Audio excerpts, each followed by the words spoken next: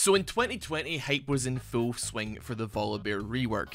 And it was honestly a huge success. Volibear is a very popular champion today, when before he was not really played all that much, despite being actually a considerable amount of fun. But I don't really know why Riot did this, but there was, I guess, like a teaser slash event that happened only on the Howling Abyss, which is the map for ARAM.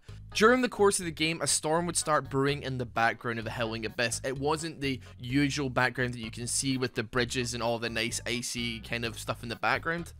Eventually, this storm culminated in a gigantic ghostly apparition that was Volibear himself coming down onto the Howling Abyss, slamming his fists into the ground and knocking every single player in the game into the air. After that, he would just kind of stare at the fight, stare at everybody on the map, and then eventually fade back into nothingness.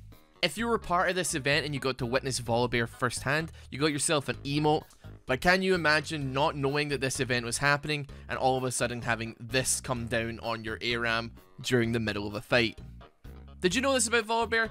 This wasn't even that long ago, but it feels like it was so many years ago. It's been over 2 years now, which is... Anyway, do you have any more obscure facts? Is there any other teasers for other champions that you know about? I'm trying to rack my brain to think of some of them, but it's been so long and there's been so many champions, it's really easy to forget a lot of the time.